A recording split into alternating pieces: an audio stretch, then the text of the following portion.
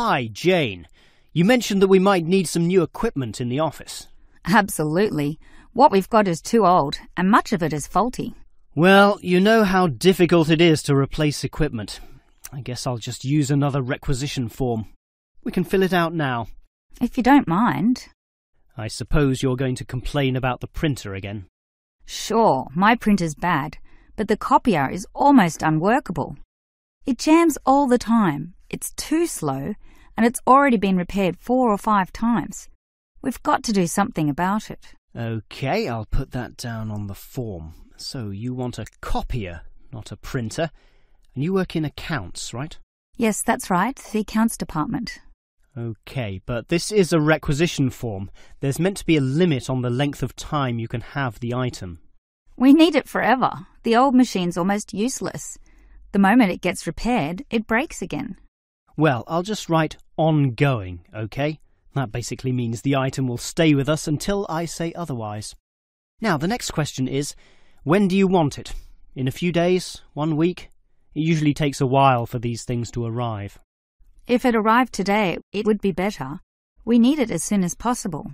Can you write today? Well, it can't come that quickly. I'll just write immediately.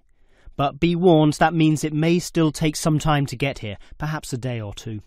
That's annoying. We've got so much unexpected demand right now. Good. I'll write that as one of the reasons. We need 3 reasons, you know, or they won't grant this request. So for the second reason, I'll write original broken. And that's essentially true. It is broken. The truth is always good. But can you think of one more reason? Not really. But those first 2 reasons are surely strong enough, aren't they? Well, I think we still need a 3rd reason. Maybe I'll have to bend the truth a bit. I'll just write, require more functions. OK? Or you could write, require faster speed. No, all these copiers operate at the same speed, so that reason won't sound true. OK, whatever it takes. Right. And shall I put your name? Jane Huang, spelt with a U, right? Well, actually, I would say your name would be more likely to get speedier results. All right. I certainly don't mind putting my name with this.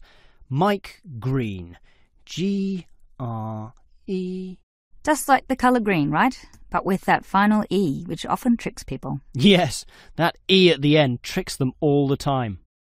Actually, Jane, talking about office equipment needed, I've got a list before me of all the items purchased last year.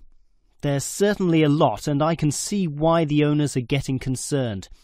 Obviously, some things are necessary in the business, like the 20 boxes of copying paper I've just ordered.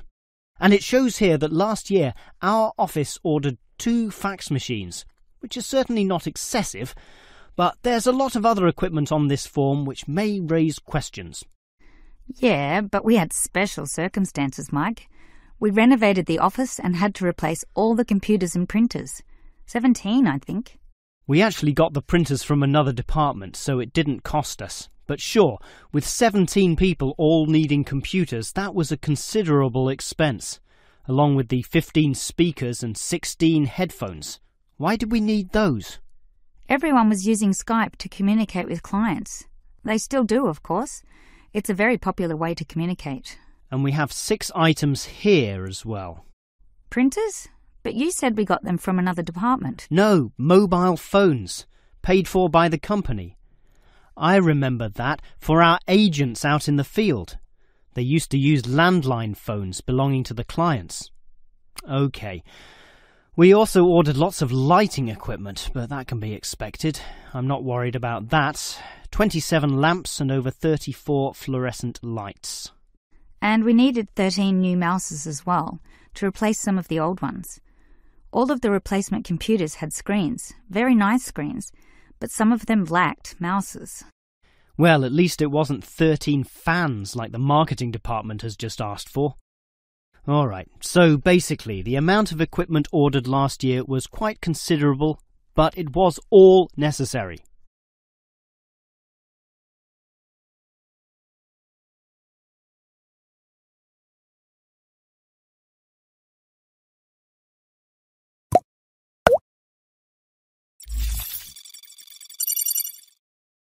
All right, hello everyone. Now, you're all here to learn about the trip to Arthur Island.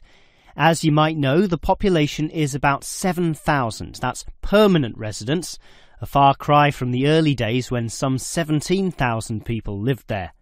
But the advantage of a declining population is that the island has maintained its natural attractions. So now, in the summer, the population swells to 22,000 as tourists flock to this lovely little place to enjoy all it has to offer. It's an interesting fact that Arthur Island was once very isolated, with only a rickety wooden bridge connecting it to the mainland. Heavy trucks could not pass over, as could be seen by the accident in 1971 when the bridge broke. This resulted in the new bridge being built, construction starting in 1972, finishing 2 years later. And since then, business has boomed for the tourism industry. This was helped by the motor racing circuit built there in the 1980s and the reputation for fresh seafood, caught directly from the island's waters, and the famous native wildlife, such as koalas and emus, although I would say, people being ruled by their stomachs, it is the food which really brings them in. Now, the tour bus leaves quite early, 6 in the morning, and it's a long trip, but you'll really enjoy just looking at the beautiful scenery from the window.